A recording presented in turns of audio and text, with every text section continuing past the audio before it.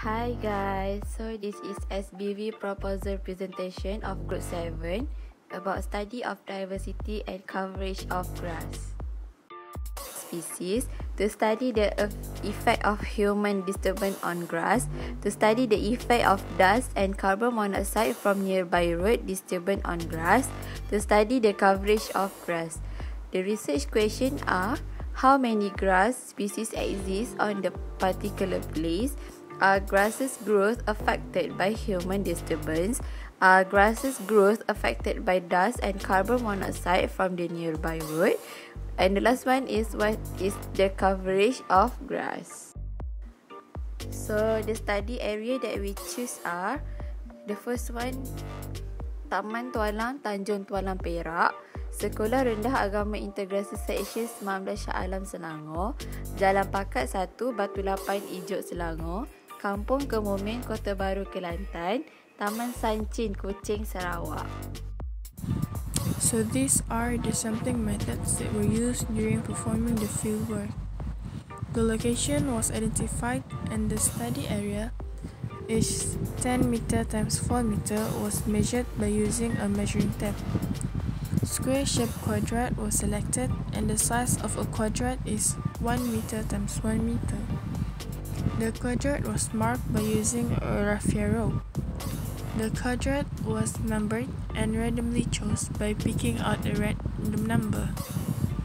The number of species and the number of individuals per quadrant was identified. As shown on the slide, so these are the materials that were used during performing the fieldwork. The first one is measuring tape. The measuring tape is used to measure the size of a quadrant during performing the quadrant sampling. Scissors, nails, and hammer are used during the marking of each quadrant by using the raffia rope. And pencil and paper is used to record the data that is obtained from the fieldwork. Here on this slide is the step of the quadrant sampling. Step 1 is determine the quadrant shape. We have chosen the quadrant shape we'll be using is square. Step 2 is determine the quadrant size. As shown on the graph, each quadrant have 1 meter times 1 meter quadrant size. Step 3, determine the number of quadrants. We have 4 meter length times 10 meter width equal to 40 meter square. 40 meter square is equivalent to 40 quadrants times 10% equal to 4 quadrants.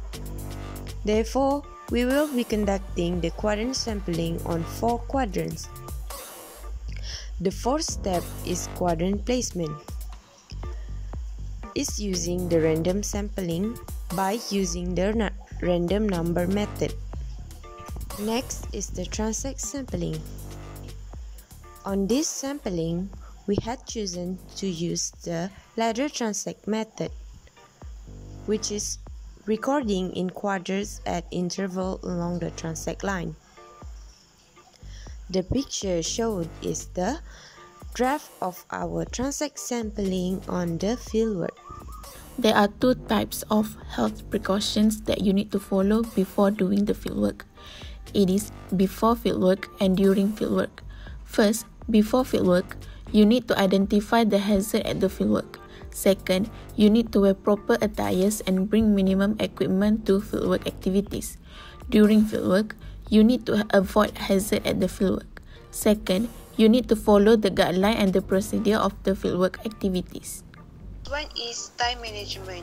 The time for this project is expected in 1 day, which are cover project site preparation, di mana kita orang menyiapkan fieldwork ini dalam 1 hari sahaja dan 1 hari itu mencukupi untuk kita orang menyiapkan fieldwork mengenai spesies rumput.